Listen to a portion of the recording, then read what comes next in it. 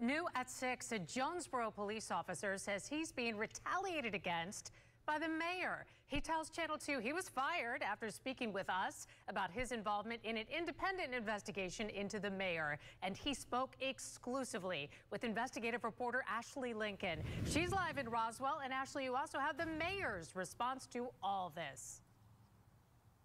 Yeah, Linda, we got both sides of this argument. We spoke with Sergeant Daryll Triplett here at his security business in Roswell. He says this is an example of direct retaliation for not only speaking out to the media, but also participating in that investigation. What is that putting out to the rest of the employees? That if you go against Danya Sauter, if you say anything against Danya Sauter that she doesn't like, you're going to be terminated. Jonesboro Police Sergeant Daryll Triplett is calling his termination mere retaliation for his involvement in an investigation into Mayor Danya Sauter.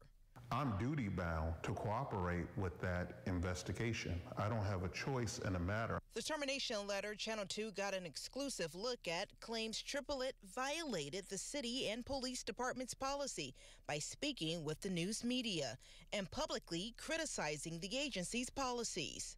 It's in our policy, in Jonesboro City policy, that we have you cannot, an employee that testifies cannot be reprised against. In an interview with Channel 2 last month, Triplett said he was suspended for testifying in an independent investigation into allegations of misconduct by Jonesboro Mayor Danya Sauter. She shouldn't have even had a weapon in the city hall, period.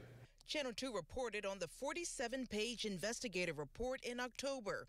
One of the allegations involved the mayor having a gun in City Hall and pointing it at a police officer. The GBI confirming with Channel 2 they found no evidence that backed accusations that Sauter pointed a gun at a Jonesboro police officer. Hopefully that I'll just be able to mayor at this point. I spoke with the mayor over the phone Tuesday. She denied any form of retaliation. As of now, he is no longer a member of the Jonesboro Police Department. He has the right to due process, just like I had the right to due process. Sauter says city council members unlawfully approved the independent investigation, which cost taxpayers around $200,000. And then once the GBI's investigation came out, then if you felt based on their findings, then you could pursue an administrative investigation.